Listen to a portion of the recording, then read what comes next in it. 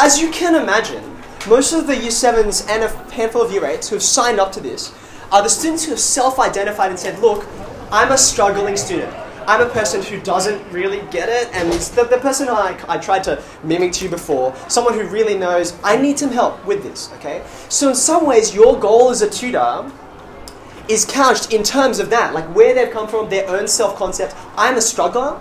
So your main role in that way, negatively speaking, is to make them not struggle anymore, or at least to be comfortable with their struggle. To be able to say, okay, I don't get it immediately, but I'm all right with that. I'm confident enough now. I've been shown, you know, I don't know if you guys remember what it's like to be able to try and do something, and just to get it wrong repeatedly. It's incredibly discouraging. So a huge part of your role is not just like the academic stuff, but can you emotionally support someone so they can get up again and give it another go? So that's the negative side. We don't want them to be so antagonistic and struggling with this subject. However, this is what the other side of the piece of paper is for. We also want you to have a positive goal. Like, I'm not just working towards not something. I'm not just working towards getting rid of something. I want to replace it with something positive. Okay? And what that is this. I wouldn't expect that most of you have seen this before. It's from the syllabus document that all of you have been learning from for the last, well, it's K to 10, so that makes it 11 years. This represents, I know you can't see it all too well in terms of the details, but this represents 1, 2, 3, not intended for dramatic effect. 1, 2, 3 major areas of mathematics that you learn about. We call them strands, right? You've got number and algebra. You guys know what that is. Measurement and geometry, stuff like volume, surface area, and so on. And then over here in the corner, you've got statistics and probability. Again, something you're familiar with. Okay? Now, what you see going out in those sectors that are coloured are all of the different topics. So, 2D space, mass, volume and capacity, patterns and algebra, fractions and decimals. Things that you'll be familiar with as the titles of chapters in textbooks that you've worked through. Okay? However, that's not what I want to draw your attention to. I want you to look at the middle there. Right? Now, if you squint really hard, or if you look at the piece of paper in front of you, there are 5, they're kind of like verbs, I suppose. There are 5 verbs that are not content. They're not like ideas or concepts that you learn. They are skills. They're ways of thinking, and we call them working mathematically. Okay? This is the positive image that we're working towards. And so I really want to quickly give you a sort of nutshell idea of what is it like? What is your picture for what you want your tutee to end up with at the end of the year? You want them to be able to do 1, 2, 3, 4, 5 things. Okay? So, turn to that table with me. We're going to go through them one at a time. The first one is communicating. Now, each of these words is a word that is borrowed from everyday language, but we have a really specific meaning in a mathematical context for what communicating means. So here's my definition. You can have a look at that first little empty spot. Communicating, this is as simply as I can put it, is expressing an idea. It's expressing an idea in a way that others can see. Let me say that again. Communicating is expressing an idea in a way that others can see. It is no good expressing all these kinds of ideas and it's all gibberish to someone else. You're not communicating if that's what you're doing, right? Communicating is about being able to take an idea or a picture of something and be able to put it in someone else's mind. Now, why is that important? Some of these are easier than others. I've got a sentence that I've crafted for you that I want you to fill in for me, right? Here's why communicating is important. It is so important, and it's why it's the first one I've mentioned, right? Communicating is important is because an idea is more powerful when it can be shared. Let's say that again. An idea is more powerful when it can be shared. If you have an idea, that's nice, but you're never going to start a revolution or change a society if you're the only one who has that idea. Okay? But if there's a common movement, all these people who have the same idea all at the same time, you can move a culture. So, let me give you an illustration for that, right? In fact, here's my illustration.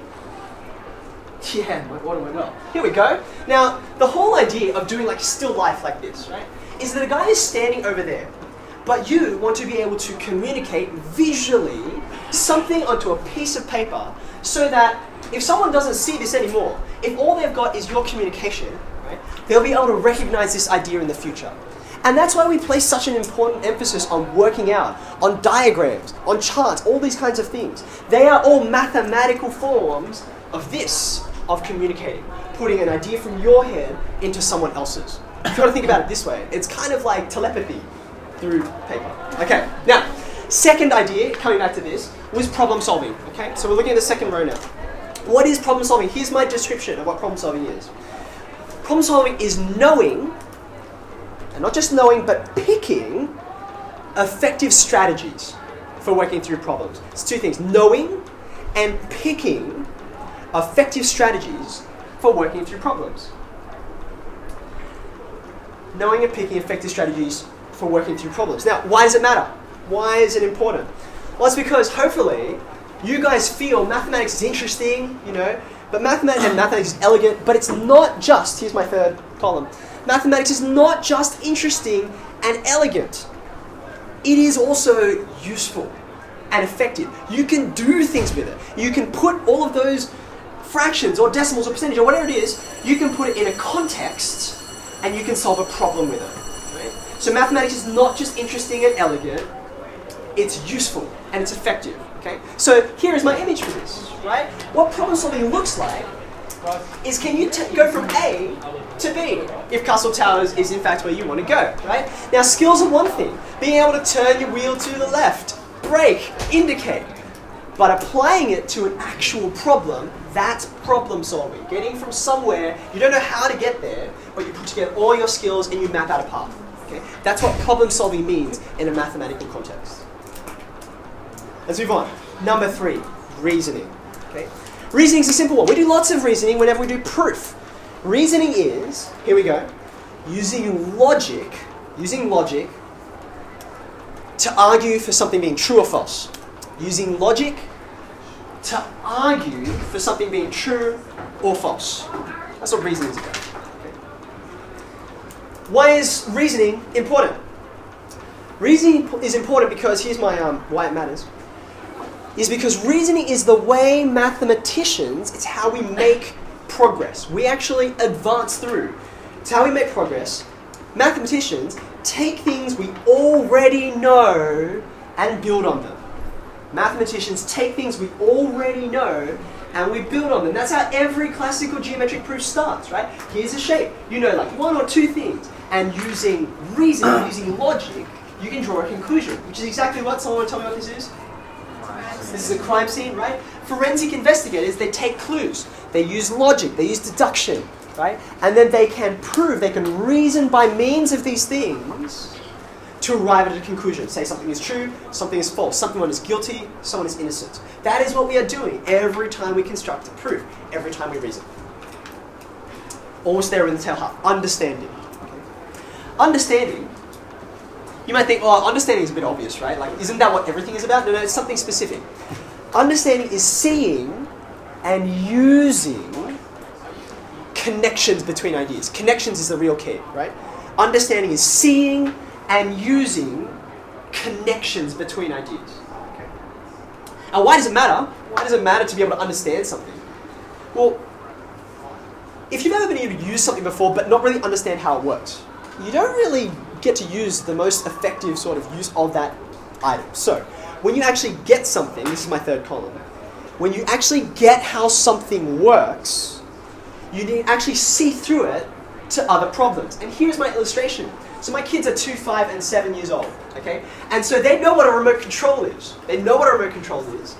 They know how to press buttons on it, but they do not understand how it works. So when they pick one up, they don't understand why when they're in another room, they're mashing the buttons furiously and nothing's happening. What is it that they're failing to understand about a remote control? What is it? You have to point it, right? There's like this little infrared thing, and then when you point at it, you have to be close enough, and there has to be nothing in the way. It works. If you understand, you can see through it to understand what's really going on. Okay? That's understanding, seeing the connections. Lastly, what is the last one? Oh, that's right, fluency. What's fluency mean? This is the last of the working mathematical tools. Fluency is working with tools and methods, here's the key, quickly and accurately. It's working with tools quickly and accurately. The reason why it matters is because it enables efficiency. Like, you don't need to think about tying your shoelaces or brushing your teeth anymore. It just happens, right? Because you are fluent at it. You develop that skill, right? it enables efficiency, and it frees up the mind to think critically. To actually think critically about what you're doing, rather than being focused on bunny ears, left goes under, loop, what have I done? Okay? And here's an example. Here's my illustration, right? You are all fluent in English. You don't have to work out like my 5-year-old son does. Wait, which letter is that again? Hold on. Okay, wait, I've got my H's. Oh, got it, all right? H, right? What's the next one? He has to go through every single one. He's not fluent yet. So therefore, he can't understand what this means, unlike the way you can, because you are fluent in a language. And the same thing happens for maths, right? We are fluent in skills, and once you are fluent with those, you can build on them and go other places. Communicating, problem solving, reasoning, understanding, and fluency. These are what you're trying to build for your 2T.